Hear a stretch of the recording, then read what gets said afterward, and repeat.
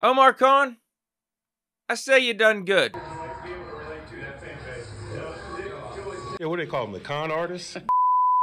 So where we left off yesterday, the Steelers had just drafted outside linebacker out of Wisconsin, Nick Herbig, in the 4th round. And we know what all that entailed. First, with this pick, it meant Tomlin completed his family infinity gauntlet officially.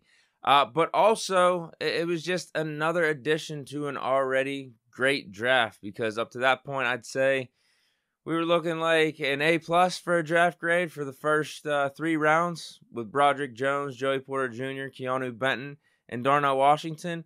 And then our first pick in the 4th round, you mean to tell me we get that 3rd edge rusher in Nick Herbig? Nick Herbig, stud. So yeah, it was already a slam dunk draft, but it wasn't over for us just yet because we had 2 more 7th round picks. We had to wait a little bit in between that 4th rounder and going in the 7th. But I'll say this, with how well the Steelers did with those first 5 picks, I don't think it really mattered what we did in the 7th round. We were playing with house money.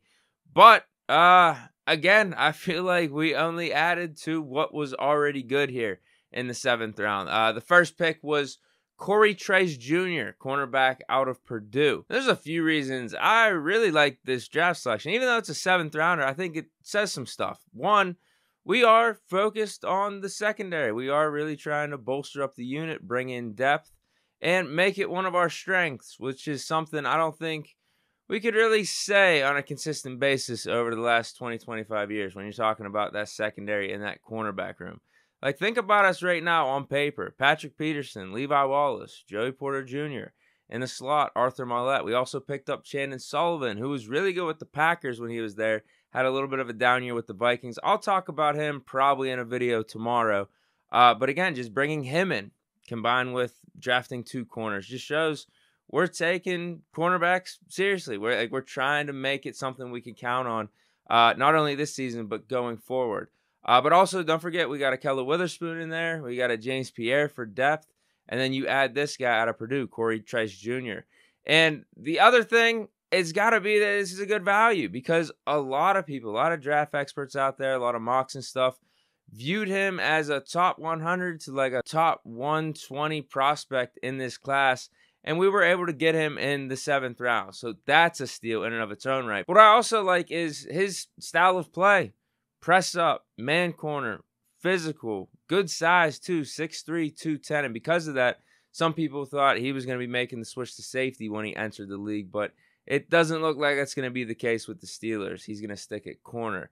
Combine that with us drafting a JPJ in the 2nd round who has similar attributes. I mean, both of these dudes, for their size and how they tested at the combine, were like in the top 95%, I believe, in terms of athleticism score. I just say it's a damn good pick. There's nothing wrong with it at all. We got great value with where we selected him at. He fits that physical brand of football it seems like we're really trying to promote, going back to the latter portion of last season and what we've done throughout this whole offseason. So there's the fit there. And I like us taking a chance at corners, almost throwing darts at a dartboard. It's a 7th round pick. If it doesn't work out, oh well. But if it does, you got JPJ and Cory Trice Jr., 2 corners that maybe you could bank on for the future. That would be some impact right there. So good pick here with Cory Trice Jr. out of Purdue.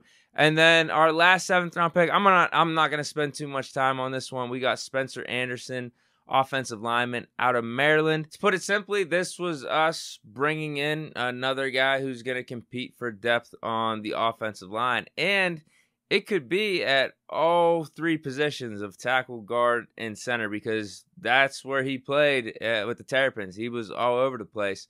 I'd say the early betting favorite is he's got the best chance to be our backup center because we have no one else there right now. But I could also see him competing with a Kendrick Green for a backup guard spot. Also with LaRaven Clark over at the offensive tackle position. So nothing wrong with this pick either, and nothing wrong at all. Now, there are some people that made it to the undrafted free agents I guess we could have taken here instead of Spencer Anderson, like an Ivan Pace Jr., like an Eli Ricks, like a Rajon Wright. Like, I think it would have been really cool to take one of these players with that last pick, because you can always get depth offensive linemen. I feel like it would have been a good scenario just to say, you know what? Fuck it. Why not? We already drafted 2 corners. Why not bring in an Eli Ricks and mix it up a little bit? Maybe those 3 guys could be the cornerstones for this secondary going forward. Like, there's an upside play in taking an Eli Ricks. Also, an Ivan Pace Jr. Like, I think we already have his prototype on the roster in a Mark Robinson, but why not take him in the 7th? I thought he was going to go in like the 3rd or 4th. If you watch his highlights, he obviously got that dog in him. He's just a bit undersized. So a little disappointed there that maybe we couldn't just make this splash, like, fuck it, why not pick? But at the same time, it's not the end of the world because Eli Ricks was there with our first 7th round pick, but we passed on him to get a Cory Trice. And again, I feel like we already have an Ivan Pace type of guy in Mark Robinson. But overall, excellent draft. I stick with the draft grade of an A+. Omar Khan did his thing, and I'd say Steeler Nation is pretty happy about it. Across the board, even the national media is giving this draft class by the Steelers huge props. But let me know your thoughts down below in the comments.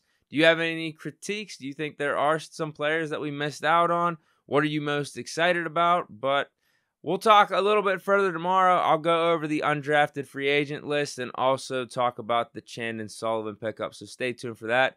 Again, stay chilling. I hope you guys enjoyed the weekend. I'll see you tomorrow on Monday. Peace.